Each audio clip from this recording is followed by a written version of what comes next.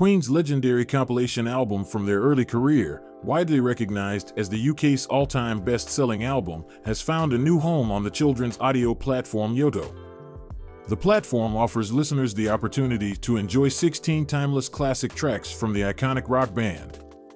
However, the provocative anthem Fat Bottomed Girls, a song that has become emblematic of Queen's musical prowess, is notably absent from the featured track list. This omission is likely due to the song's mature themes, which the blurb accompanying the album acknowledges. The blurb also points out that the songs retain their original, unedited recordings and contain occasional references to adult themes such as violence and drugs. As a result, parental discretion is advised for playing these songs around younger audiences. Originally released in 1978, Fat Bottomed Girls shared a double A-side with the lighthearted Bicycle Race, which does make an appearance in the Yoto version of Queen's greatest hits. The song Fat Bottomed Girls showcases Freddie Mercury's distinctive vocals and contains lyrics that reflect a cheeky nod to bike-riding individuals.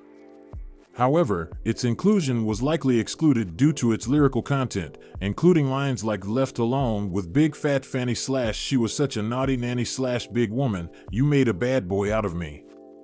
Despite the omission of Fat Bottomed Girls from the Yoto version, the song has played a significant role in securing several major chart records for Queen's greatest hits.